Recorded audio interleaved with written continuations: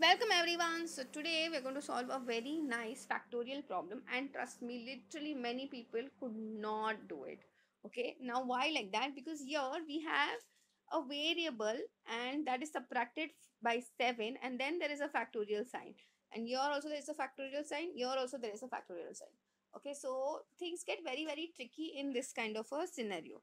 So how do we do this? Okay, so something which is very basic to us, we'll do that first. Okay, so instead of 6 factorial, let's expand the 6 factorial first. Okay. So 6 is what? 6 into 5 into 4 into 3 into 2 into 1. Okay. And what is your 7 factorial? 7 is nothing but about 7 into 6 into 5 into 4 into 3 into 2 into 1. Correct?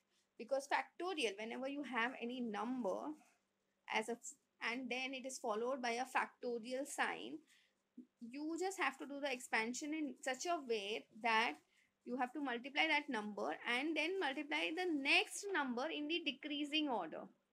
So this will get multiplied by a minus 1, a minus 2, and so on, and it will go on up to 1 till you reach the number 1. This is very important.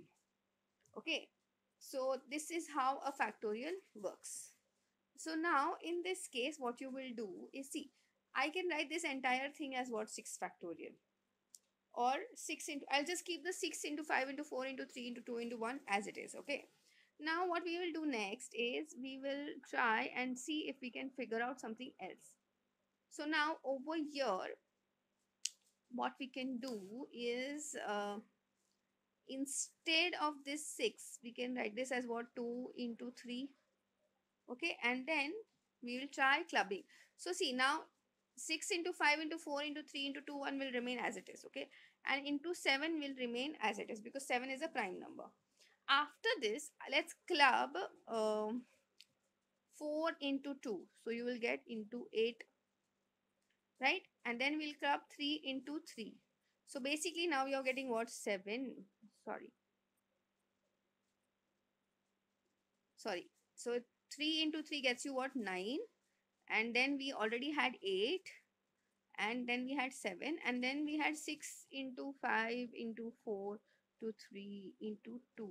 Okay, so now I can say I've cleared the 7, I have cleared the 4, the 2, and this 3, and this 3 has been cancelled. Okay, and 6 has obviously been uh, broken down into 2 into 3. Okay, so now what is left is what?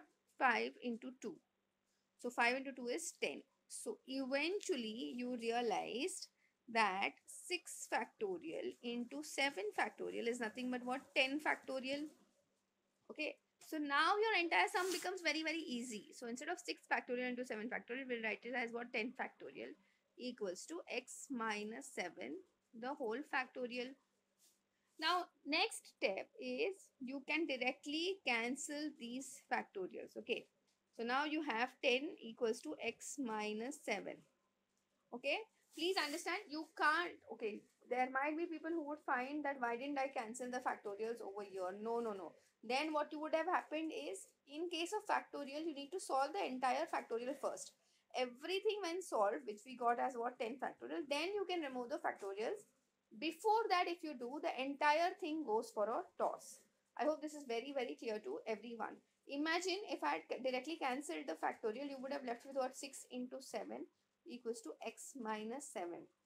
So this becomes 42 equals to x minus 7. Okay, which is absolutely wrong. This is something which you need to always remember, that in case of factorial, I cannot individually subtract.